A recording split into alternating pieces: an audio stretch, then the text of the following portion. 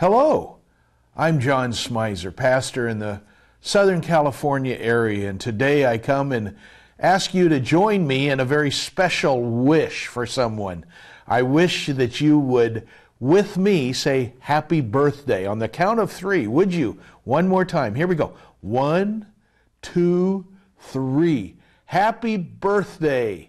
Well, thank you for wishing my wife, Deborah, a happy birthday on here the 24th, Wednesday of May. And it's a great day, and I'm looking forward to the time ministering and celebrating with her birth and life and all that we have.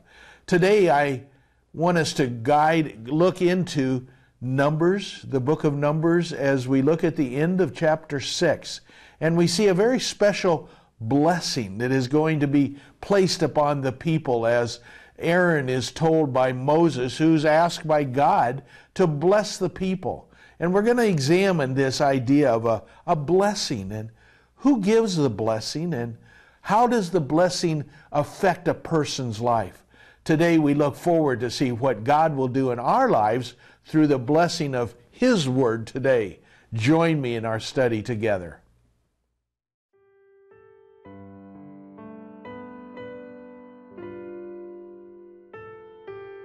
Numbers chapter 6, verses 22 through 27.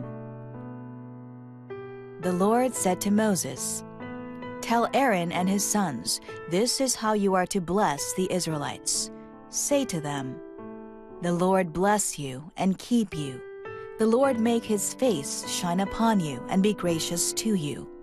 The Lord turn his face toward you and give you peace. So they will put my name on the Israelites, and I will bless them."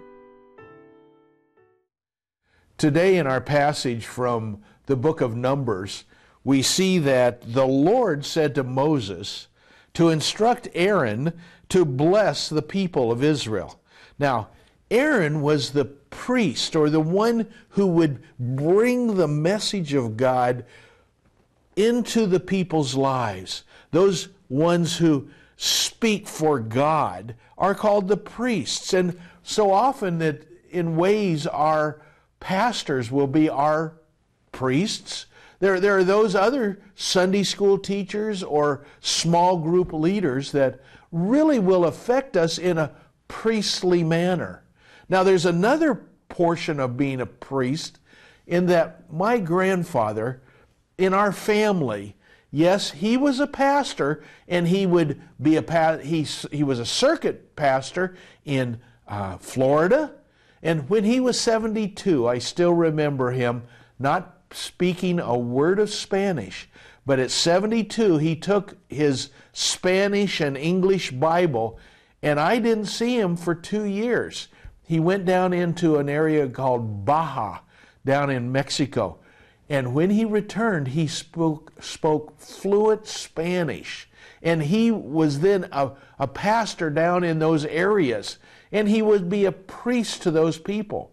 Now, he was a priest in our family. We would always go to Grandpa Sam, and he would instruct us and teach us and share with us the things of God. When my grandfather passed away, in our family, with all of the children and everything, my father then took on that role. He was a leader, an elder in a church, and he was the one who people sought out for correct decision making, the idea of a struggle of life. And my father would be the one we would ask to pray at family dinners. Now that my father has passed away, that has passed on to me, and in our family gatherings, my sister and her husband and my children, they all look to me to be that one who brings God to them. And the question I would have for you today is, who is that priest in your life? Who is that priest that brings God to your family, to your circumstance, to your small group, or to your church? I want you to think about that today. Now, you may be that one in your family that is the priest.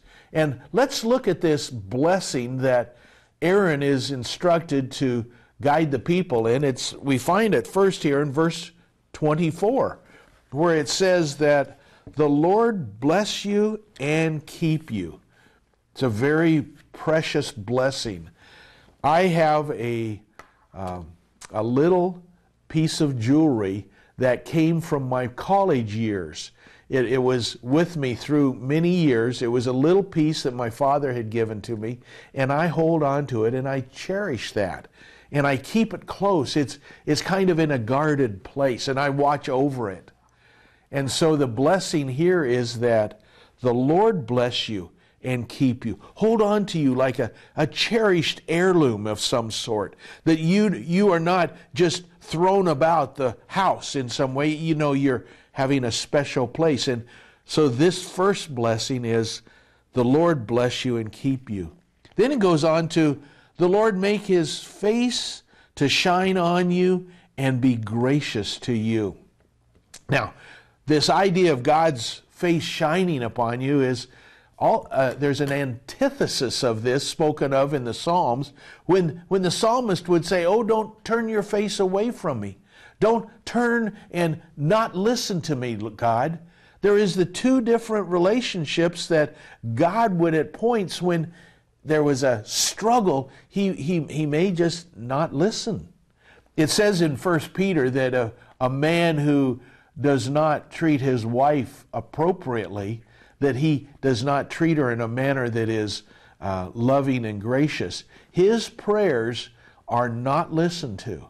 And so it's a challenge that here in this blessing is that the Lord God, he makes his face to shine upon you. That we look to this idea that he is seeing over us and he's considering us. And what is it he's going to do? He's going to be gracious to us. Graciousness. That's that God's riches, where he just pours out his mercy and love and all that God has for us because of what Christ did on the cross. God's riches at Christ's expense. It goes on here to say in the third of the blessings, it says, the Lord turn his face towards you and give you peace. My granddaughter was at dinner last night, and in a crowd, wherever she's at, I must tell you, I turn my face and I watch what my granddaughter is doing. She gets my attention. With all the busyness and conversation, I look to my granddaughter. I turn my face toward her. And in all the busyness of life and the struggles we have, God turns his face upon us and he gives you peace. Peace doesn't mean that we don't have challenges. No, it's confidence that we know God's in control, that we know who's in charge, and we know the outcome will be his very best for our lives. Today, God has a blessing for you.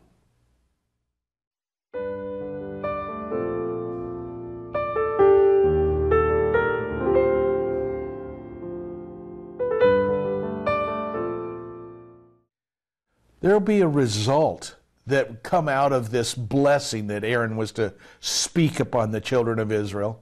It would be that God's name would be on their hearts, that they would be children of God. Israel is. They are the chosen people of God. Now, in our walk with God, there's the opportunity we have to receive those blessings he has for us. That we admit that we need a Savior. We believe that Jesus is as Savior. And then we choose to follow him. And his name is then upon our lives.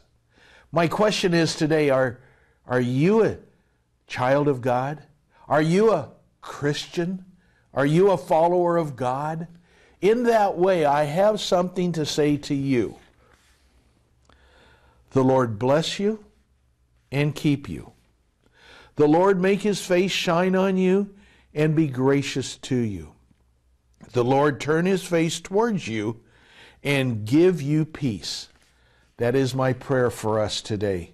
Lord, just guide us and pour out your blessings in our lives and turn your face toward us, Lord, for we desire to do your will. In your precious name, amen.